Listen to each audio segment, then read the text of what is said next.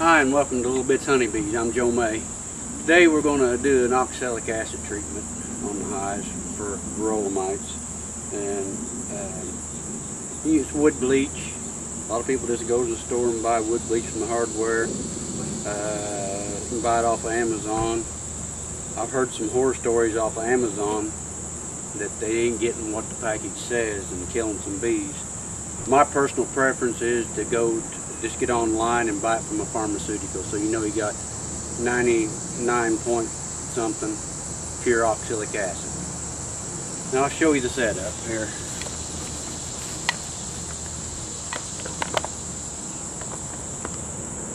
What I do, I just got a little lawn and garden tractor.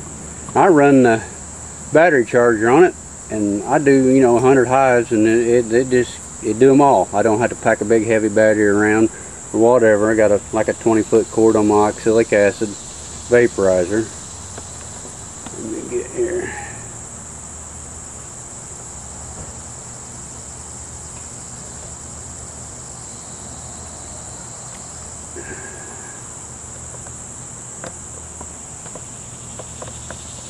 Get the camera adjusted right.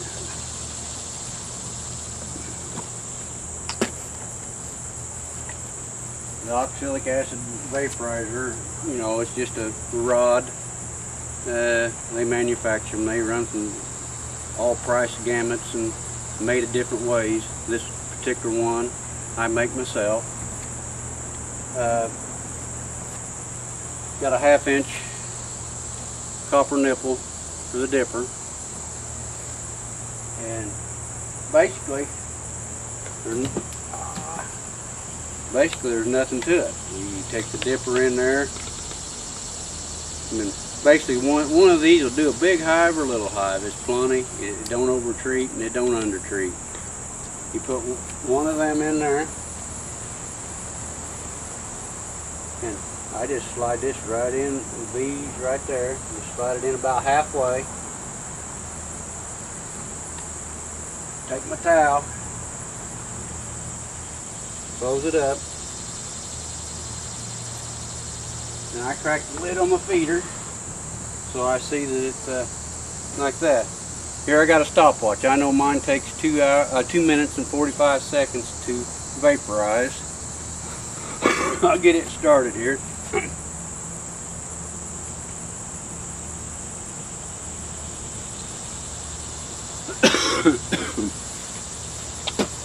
Try to readjust this camera here so I can get a close-up of the vapor coming out of it.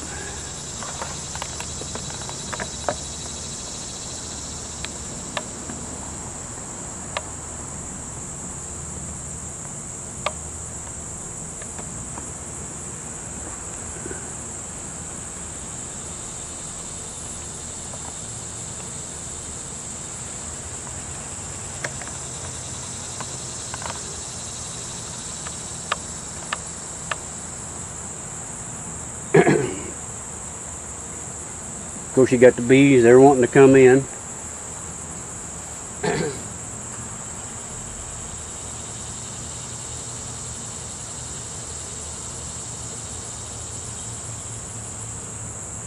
These are all bees, field bees coming back, got pollen. You don't treat. Typically, you got to start treating in June and treat 3 weeks in a row. Like I do it on Saturday, do 3 Saturdays in a row. And then treat once a month till it's frost time, and your bees will all be healthy and ready to overwinter. They won't die from varroa mites, that I guarantee.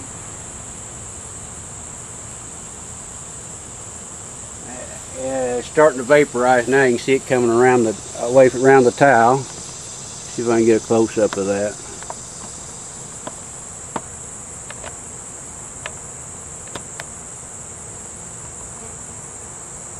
Like that. You just get a hint of white smoke now and then. We'll get a shot of the top here in a minute. It gets going good. You can see it. It'll just be like a chimney coming out the top of the box where I cracked the feeder lid on it.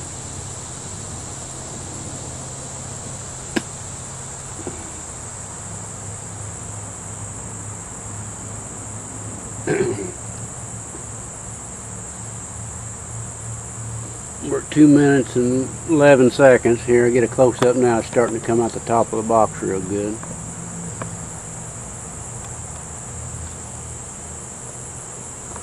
Oh, crud.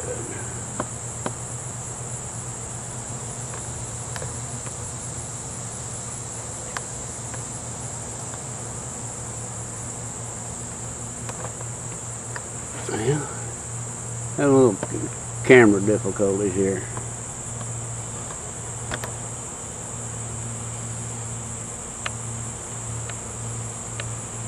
Hopefully it shows up on the video. See the white smoke coming off. Okay, we're 2 minutes and 45 seconds for this particular vaporizer. I shut it off. I let it cool for about 2 minutes before I pull it out.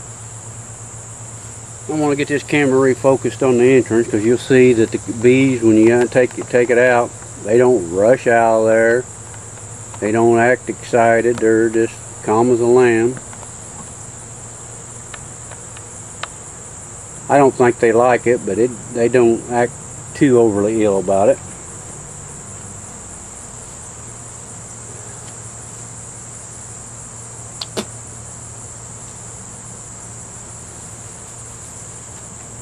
I usually shut it up now. It's still smoke coming out. Try not to breathe that. You definitely don't want to breathe this stuff. Here, I just take a towel off. See, there ain't a bunch of bees running out. The ones there got pollen on it, they're going to just run right back in the hive, and there's plenty of that smoke still in there. They don't act like nothing's wrong. Back to business as normal. Thanks for watching this Little Bits Honeybee channel. I'm Joe May. Hopefully we're going to have the web page up, littlebitshoneybees.com, here in the next month or so. We'll be selling nukes and hopefully queens in the spring. So you can be looking forward to that. Thank you. Goodbye.